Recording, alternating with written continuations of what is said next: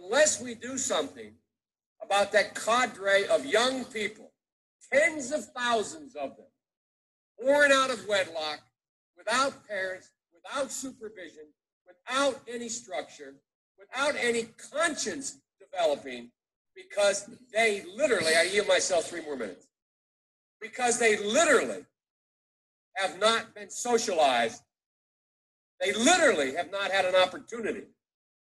We should focus on them now, not out of a liberal instinct for love, brother, and humanity, although I think that's a good instinct, but for simple, pragmatic reasons.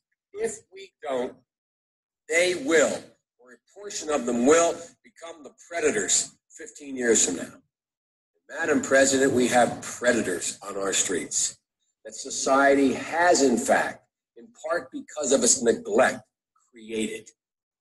Again, it does not mean because we created them that we somehow forgive them or do not take them out of society to protect my family and yours from them.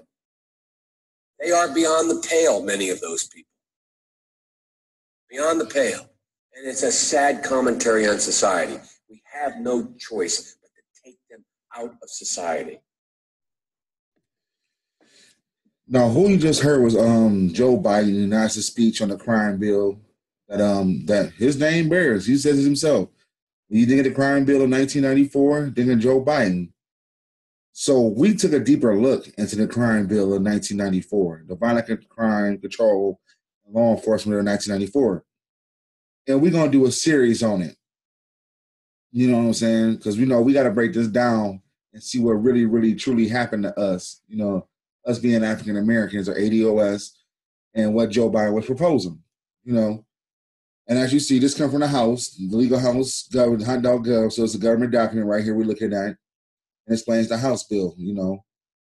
So we're going to go a little bit more deeper to that and see how this bill had an effect on the teachers union. You know, as he's talking about, we got these kids in society to blame.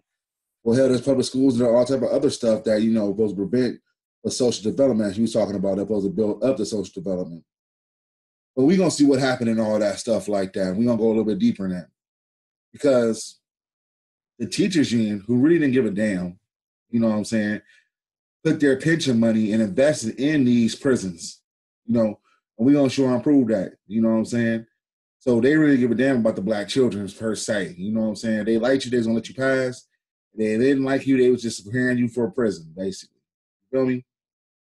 And this going to show and prove that it within the crime bill and what other things like that. So without further delay, we're going to go deep into it. As you see, the Violent Control Act of Law Enforcement of 1994. All right, right here, we're on page 52 of it. Subtitle D, Family and Community Endeavor School Grant Programs. Section 3041. Community Schools and Youth Services and Supervision Grant Programs. You know, this section may be cited as Community School Youth Services and Supervision Grant Program Act of 1994. Definition: a child, meaning a person not younger than 5, but not older than 18. Community-based organization means a private, local, or locally initiated community-based organization that A, is a nonprofit, or as a definition of Section 103.23 of Juvenile Justice and Delinquency Prevention Act of 1974. B is operative consortium of services provider consisting of representatives of 5 or more of the following categories of a persons: a residents of a community, business and civic leaders actively providing employment and business development opportunities in the community. Number 3, educators, which we're going to be focusing on. The educators. 4, the religious organization, which shall not provide any sectarian information or sectarian worship in connection with the activities funded under this title. Law enforcement agencies, public housing, and other public agencies. No, so Secretary means Secretary of Health and Human Services in consultation and coordination with the Attorney General. So it goes way up. You know, the Secretary of Health and Human Services involved in this, and things of this nature.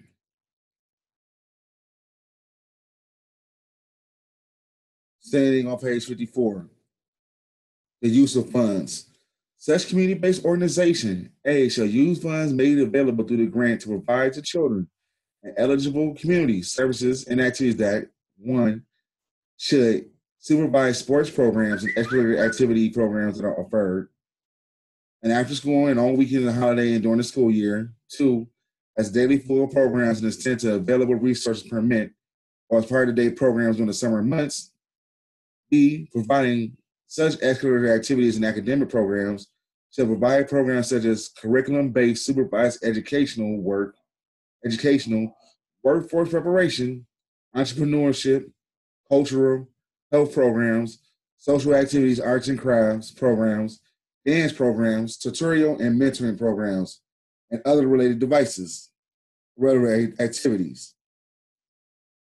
C, the made use of such funds of minor innovation affects facilities and existence of prior operations of programs that are necessary for operation of the programs for the organization that receive grants and purchasing for sports and recreational equipment. So this is stuff they in the bill that was supposed to provide all this stuff, supposed to provide more sports facilities, which it really never did in 94, more educational programs, which it never really did, because as you heard Joe Biden say, he was saying that, it's our fault of our own, but these are predators.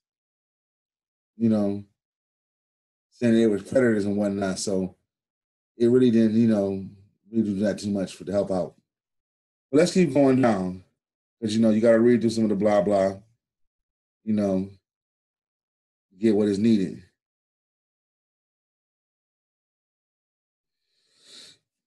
Section 30, 42.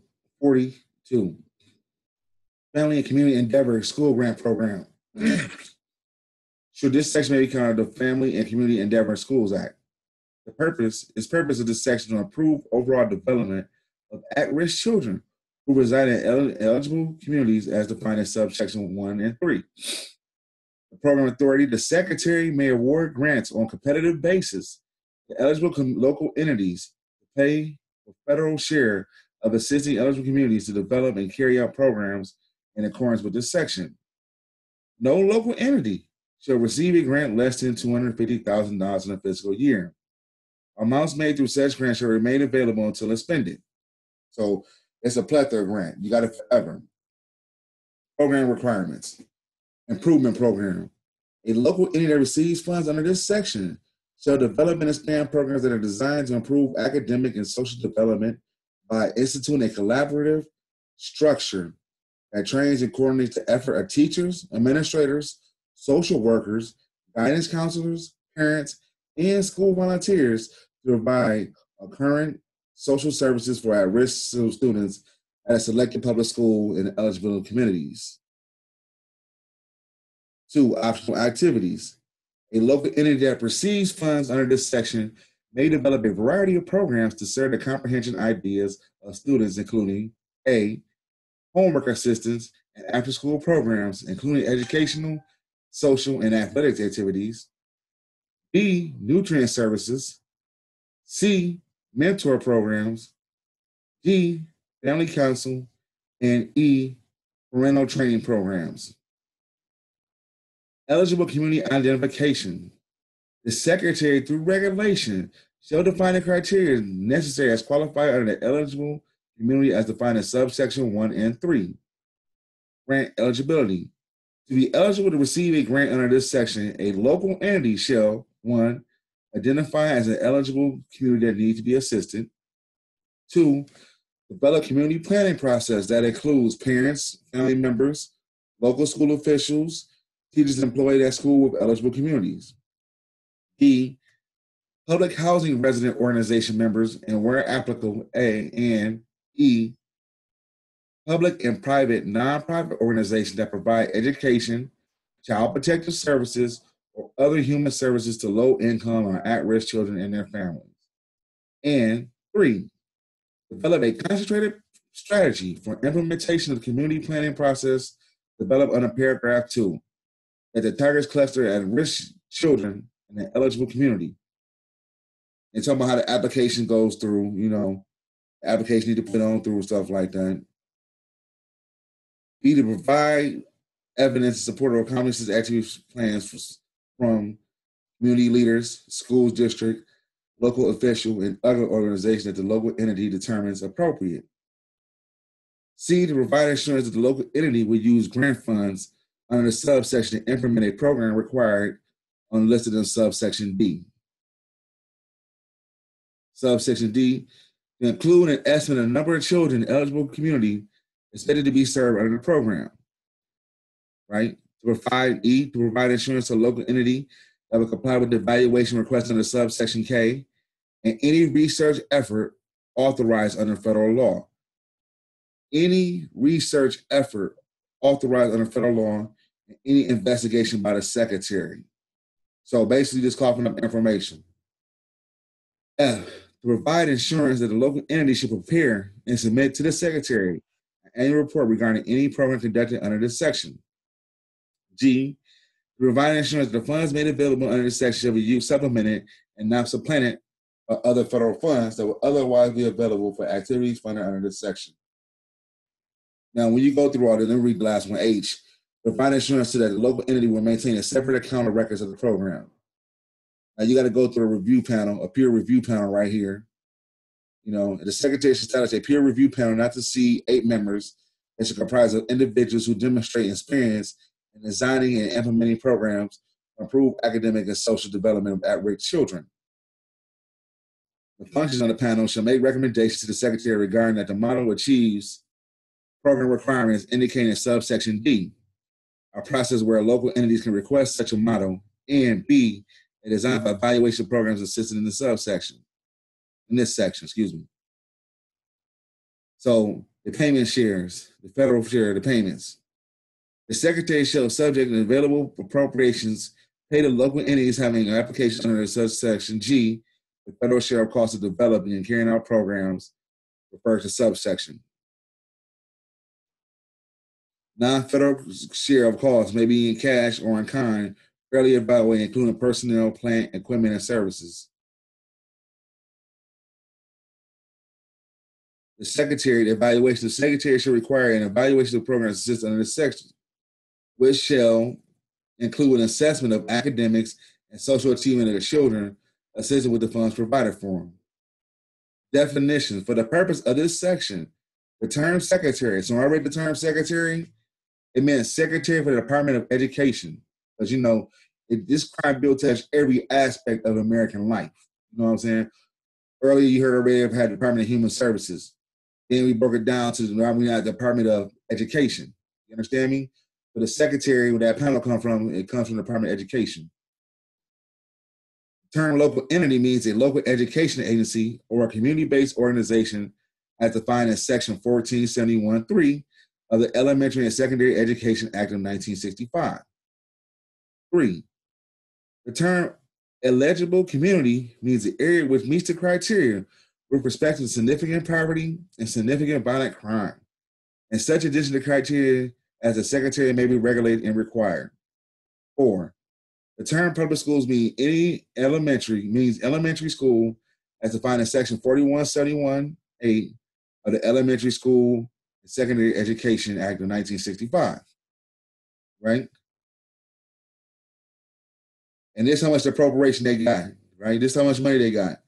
In general, the authorizations are appropriate to carry out this subtitle. They got $37 million in 1965. Then it went to a huge jump to $103 million in 1996. So for 1 year, it jumped to over $70 million. From 1996 to 1997, went from 103 to 1996 to 121 in 1997. Then in 1998, it went from 121,000 million, to 153 million. Then from there, from 1998 to 1999, it went from 153 million to 193 million. And from 99 to 2000, it went to 200 million.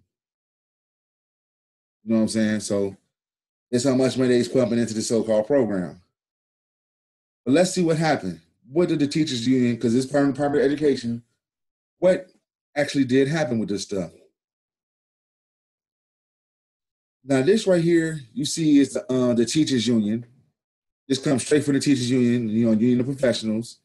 And what the teachers union did with the money, they invested in private prisons. You understand me? Because the bill is a crime bill still eventually to build more prisons. So instead of enforcing building more schools and trying to implement the programs they had, they said, damn it, let's just go invest and build more prisons for these people. Let's see why. I'm going to blow it up. Just give me a minute. All right. Since 2013, the American Federation of Teachers has periodically released a ranking and assets management reports. These reports provide information for the purpose of transparency, risk analysis, and education for pension funds of trustees and managers. This is AFT's second report in a two-part series, highlighting the investment risks of the pension and other investors whose portfolio contains investments in private prisons industry, right? So that's what they did with that money. They invested the money into private prisons instead of investing the money in the schools. It's the teachers union now. You know what I'm saying? Part one of this series is private prison, entertainment, immigrant detention, and investment risks. So we're gonna get more into that. Part two of the series, which we're on right now, names the private equity firms that profit and fuel the mass incarceration of Black and brown people in the United States.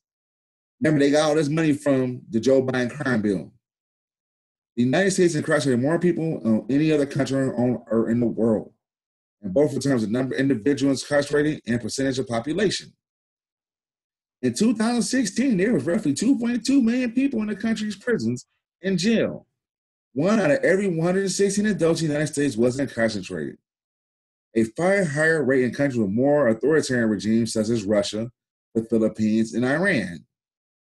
If the number of imprisoned individuals in the United States made up a city, it would be the 5th largest in the country.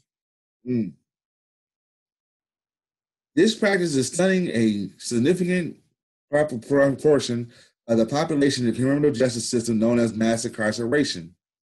It overwhelmingly and discriminately impacts communities of color.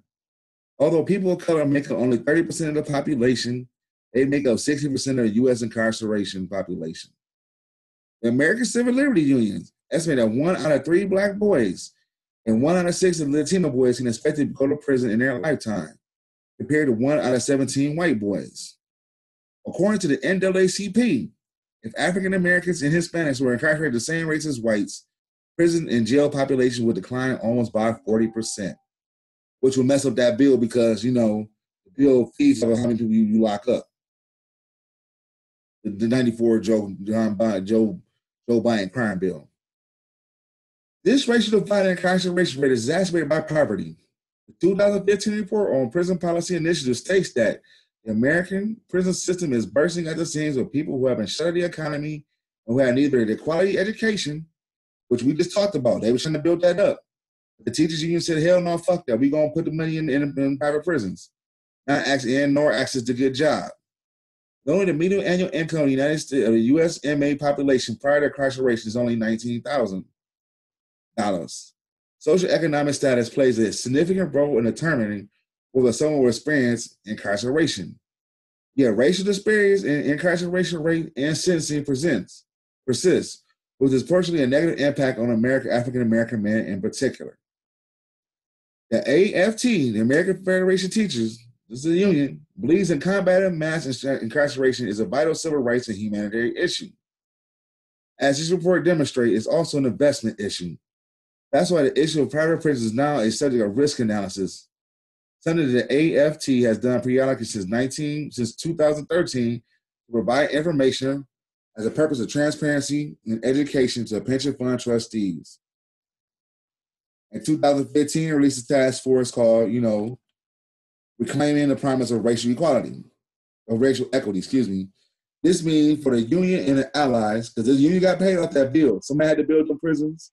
You understand me? The police union, somebody had to set those new police officers in there.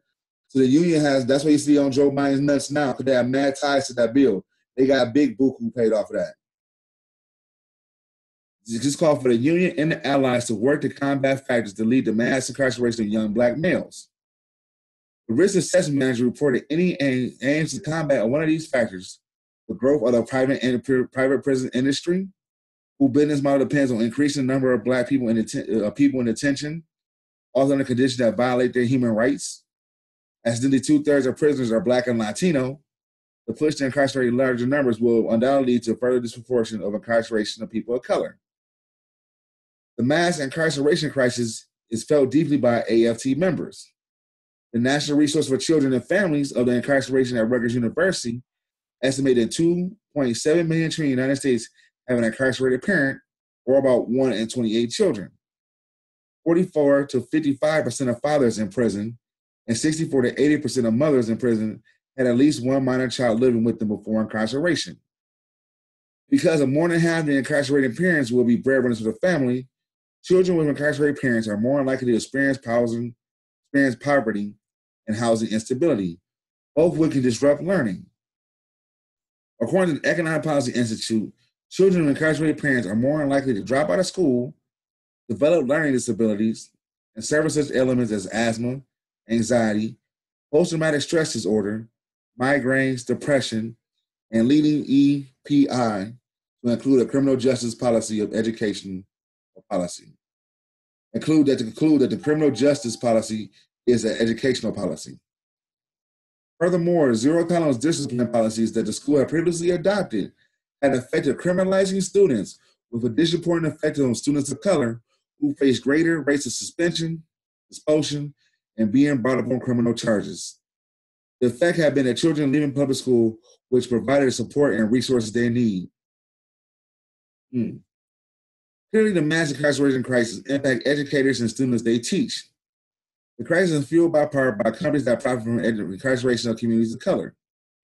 Large for-profit prisoner operators like Core Civic and GEO Group, along with a number of smaller companies owned by private equity firms that provide correction-related support services, together made billions of dollars annually when they disproportionately numbers of Black and Latino people get sent to prison.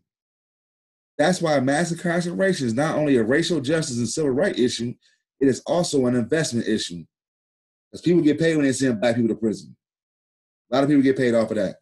Like I said, the unions get paid, the police get paid, the correction officers get paid, Department of Human Service, the social worker get paid. It's a business. You know what I'm saying? A large number of public pension funds, along with institutional investors, have tens of millions of dollars worth of exposure to the private prison industry through their investment portfolios. Whether through direct owner sales of the publicly traded private prison companies, indirect exposure through hedge funds or index funds, or investment in private equity firms, the owned companies provide correctional-related services. Private prison companies and the companies that provide outsourced services to correctional facilities have no initiative to address the problem of mass incarceration. Like Joe Biden, he says he's standing by the bill because a lot of people got paid by it. That's why he won't apologize for it. Because when you start digging deep like we digging in now, you see that every union got paid off of this. Every union. A bunch of nonprofits got paid off of this too. 501c3s and churches to shut their mouth and have to jump in it. In fact, the private prison companies contribute actively to the current system of mass incarceration through political expenditures, policy development, and lobbying. These companies, however, do not have an incentive to cut the costs to maximize their profits. As the report would demonstrate, many achieve this by lowering wages for workers, understaffing, skimping on training, and providing little services possible to inmates at the times of breaking the law and at the expense of inmates' health, safety, and lives. Which, by the way, the bill talks about. You know what I'm saying? We're going to go more in depth about the 1994 crime bill because it nullifies the Eighth Amendment. To build these prisons and stuff like that, the Eighth Amendment has to get nullified. You know what I'm saying? You got to jump through a lot of hoops to prove your Eighth Amendment, which is cruel and unusual punishment. We're going to talk about that. Here's the important part, one of the important parts. A number of pension funds have already taken steps to mitigate mass incarceration risks, with 3 of the 4 largest public pension funds in the United States. The California State Treasury Returns, California State Teachers Retirement System, the New York City Employees Retirement System, the New York State Common Retirement Fund is divested from direct holdings and public pensions companies over the past 2 years. But for the past 25 years, when they just locking black people up, they was getting paid off of that. But we're gonna see what made them have a conscience a little bit later on in this report. Because we can't excuse these people, we gotta punish these people too. The other two funds where AF members participate, the Chicago Teachers Pension Fund and the New Jersey State Detention Council, also voted to divest from private prisons companies in the recent months, indicating a growing recognition among pension funds that the private pension investment poses a serious investment to the risk of workers with retirement savings. All right. On August 17, 2018, Chicago Teachers Pension Fund added migration detention centers and other private pension. That's what made it really stop. Let me go back up a little bit. I don't want to mess this up. Several pension funds had divested from private pension prisons industry over the last several years, including New York City Employee Retirement System, New York State Common Retirement System, and the Philadelphia Board of Pensions and Retirements. Since the release of Part 1 of this report in August 2018, remember, that's when they finally woke up, less than a year ago. The teachers union finally said, oh, this shit is wrong. We've been incarcerating too many. And these are kids they was raising up in the schools. You know what I'm saying? So they was basically a school to prison pipeline. They was basically established. Now they say they going to get their hands out of the cookie jar. On August 17, 2018, the Chicago Teachers Pension Fund added immigrant detention centers and other private pension operators to the list of prohibited investments. So they did that, and they said in a little while. Adding Chicago Teachers Union President Jesse Sharkey, our union members serve tens of thousands of immigrant students in our schools. We are committed to taking any steps to protect the families from disruption or repressions. So, and that includes a refusal to support corporation that seeks to profit on a national attack on immigrants. The same corporation that continue to profit from mass incarceration of black people and that continue to visit harms upon our black students. But the black students, they've been going on for 25 years. The immigration crisis just popped up not really just recently, but the immigration process who not Americans, you know what I'm saying? Who really don't have not the United States of America under constitutionally. That's the reason why they really jumped on it, was to help them out. The black people came second, as you see. This according to the Chicago Teachers Union President, Jesse Sharkey. Our union members serve tens of thousands of immigrants, students in our school, and we are committed to taking any and all steps to protect families from disruption or repression. That includes our refusal to support corporations that seek to profit from the national attack on immigrants, right?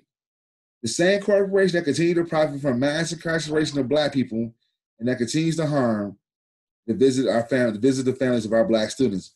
But they really didn't care back 25 years ago. You know what I'm saying? It just when Trump did what he did, they're like, oh, we need to divest money from here. Same thing here, right here. August 31st, 2018, the New Jersey Pension Fund divested stake in GO Group totaling $1.3 million. Stating our division of investment reviewed the investment merits, including consideration of environment, social, and governance issues, consistent with the further responsibility of elected to sell the security. November 8th, 2018, California State Teachers Retirement System Investment Committee voted to divest all directly shares in the CEO Group and Core Civic within 6 months. The decision to divest followed months of Kyle Serchik's and heightened engagement with the CEO, GEO Group, and the Core Civic regarding their business practices, which includes visits to various detention centers and face-to-face meeting with senior management concerning operational process and risk management efforts. According to the pension fund, which cites risks related to the human rights violations of immigrant children and children of immigrants detained at company facilities. So once again, that show you that they really didn't care about black people. The union, when they came out to the immigrants, yeah, we all helped them out. When it came out to black people, man, fuck them. You locking them niggas up. December 2018, the California Public Employees Retirement System, the largest public pension fund in the country, are not just engaging in dialogue with the management core, civic, and the GEO Group as well. as defense contractor General Dynamics around the concerns related to the company's involvement in immigrant detention. Once again, immigrant detention. Even though they was locking black people up like that, it just didn't matter. You know what I'm saying? And we supposed to be the American citizens.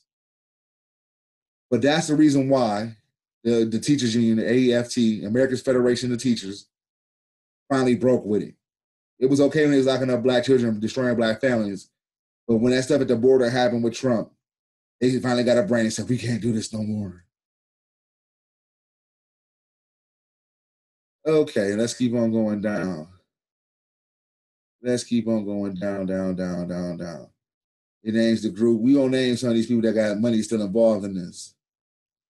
And maybe your state might come up. You know what I'm saying? Who knows? You know, it's some of what was going on with this, what happens in these detention centers. You know, and like I said, been going on for years for black people, but I guess it just took one non-American or immigrant, whatever, something happened to them, and they blow it up. Let's see. Everybody should know about Centris.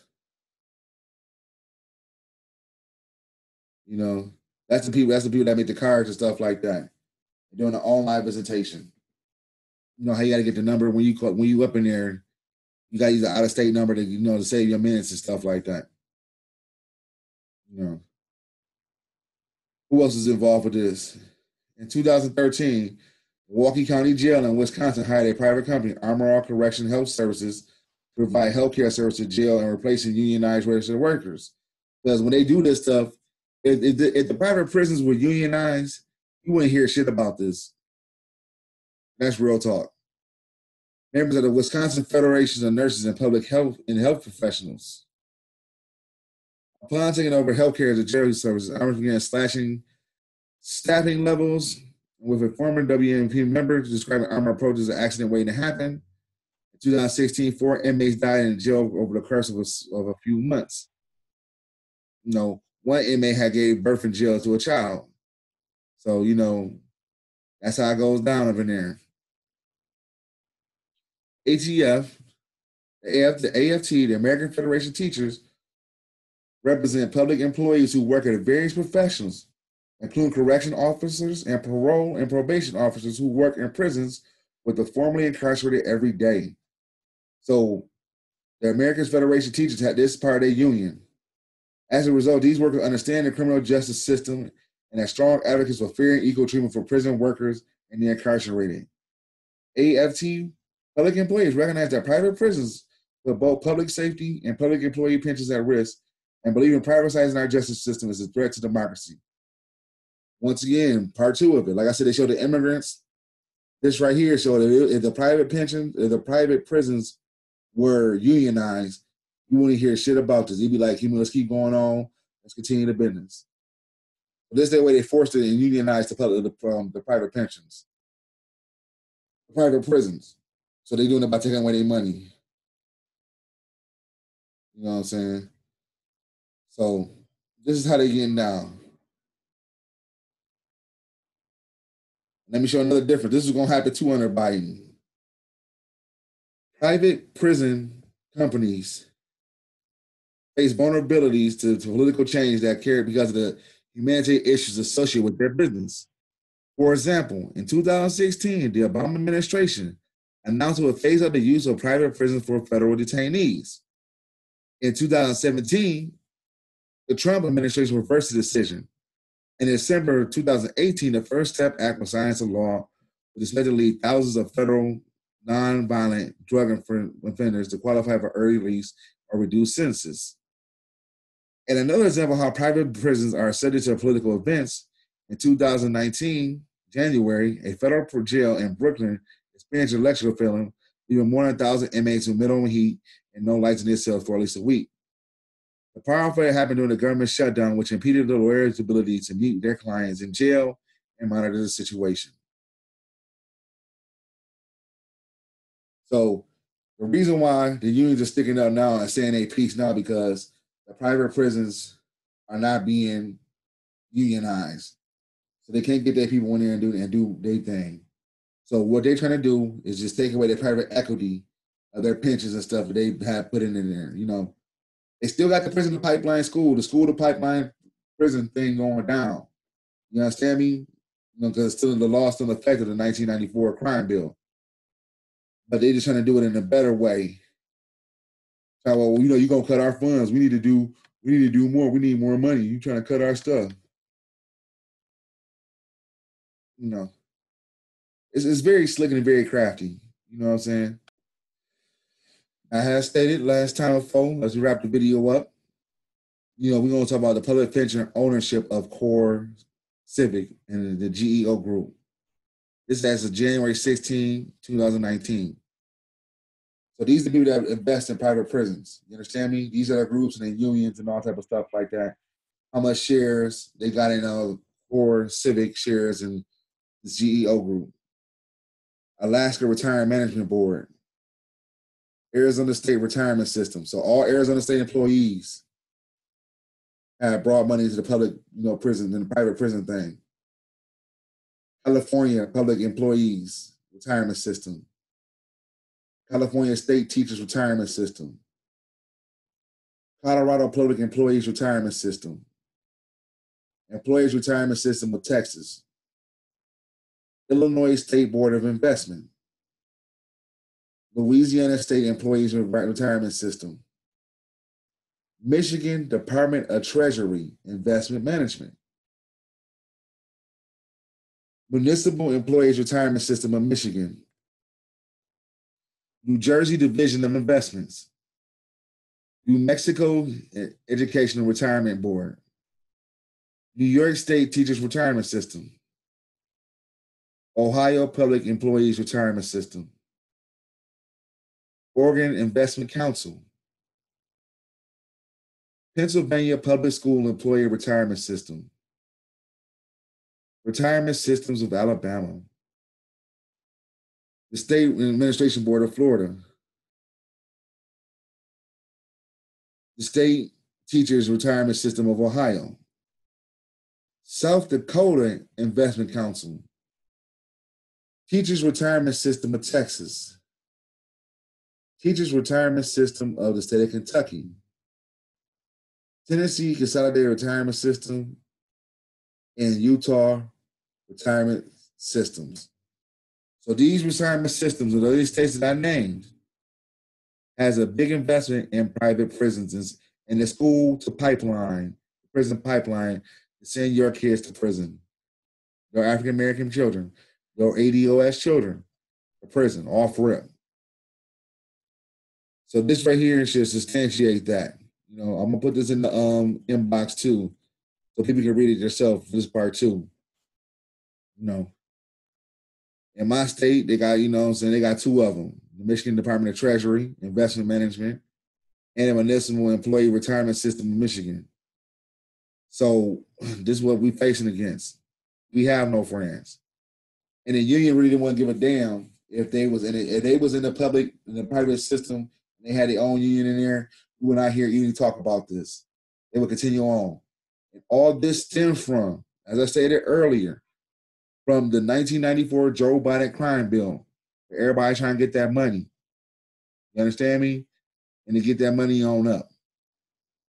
So that, you know, the teachers union just opened, they got their money, and they just started investing in prison. Well, we're not doing a good job anyway, so let's invest in these prison scams. And that's what they did. Anywho, this is a Coast Gift Fun Day. You know, earn your head self with knowledge, man, because, you know, it's real wicked in these streets. You know what I'm saying? We have no friends. This is Joe Biden and all that stuff, and Clinton and all that, and Obama. This is the Democratic side of the unions, and the Republicans ain't no goddamn better. So, you know, we got to form our own and do what we need to do. Take care of our own. Anyway, y'all have a wonderful day. Peace. And subscribe to the channel because we're going to get deeper on this stuff. We're going to have a series about the 1994 crime bill because there's a lot of stuff that need to be discussed. Peace, and y'all have a wonderful one.